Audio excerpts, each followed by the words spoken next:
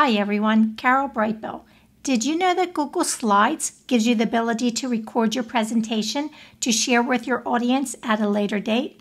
Let me show you some of the ins and outs and we'll get started with this. Just know this is only available with Chrome the browser, not on Firefox or Edge.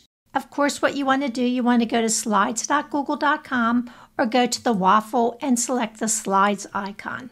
With your presentation loaded, if you look in the upper right, there's a circle within a circle, and when you hover over it, it says View and Create a Recorded Slideshow. I'm going to select this. Create a recording of your presentation with your camera view embedded in your slides. Let's select Record New Video. When it opens up, see it shows that your maximum length to record is only 30 minutes, so please be aware of that. And it also places a live feed of you in your presentation here.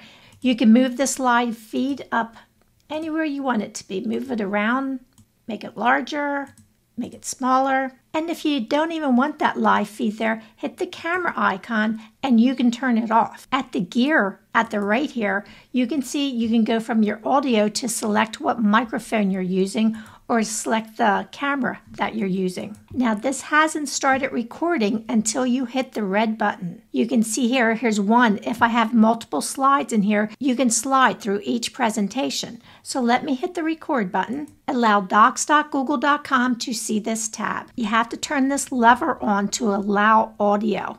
And I'm going to select allow. 3, 2, 1, countdown. Now it's recording this presentation. You see the blue square box around it? That's the area that it's recording. It's not recording my whole entire screen. I'm going to hit the red button again to stop the recording. If I didn't like how it turned out, I can say re-record or I can say save to drive. Your recording is uploading to your Google Drive. Now that I've recorded this, right beside the record, there's a number 1. That's the video that I have. You can see the 3 dot ellipse. I can rename it, remove it, or copy a link if I want to share it. Let's click off of this. Now I'm going to close that and you'll wonder, how do you get to that recording? I'm going to open that presentation up again.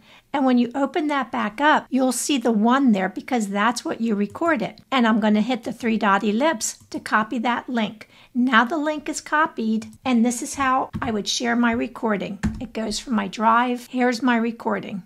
It's a little way that Google's providing to make life a little bit easier for you. If you enjoyed this video, please consider subscribing to my channel and have a great day.